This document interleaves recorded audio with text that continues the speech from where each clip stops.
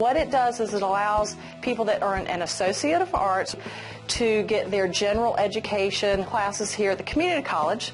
They earn a degree, and then they can transfer with junior status as long as they get C's or better in their college classes. The Associate of Arts is going to have several liberal arts types of classes, knowledge-based classes, maybe perhaps more in social sciences or humanity and fine arts and communication. We are probably a quarter of the cost of most colleges. But the beauty is you can still transfer to any university or four-year college that you really want to and that you meet the admission requirement for. The beauty of coming here first, though, is that you're going to have smaller class sizes.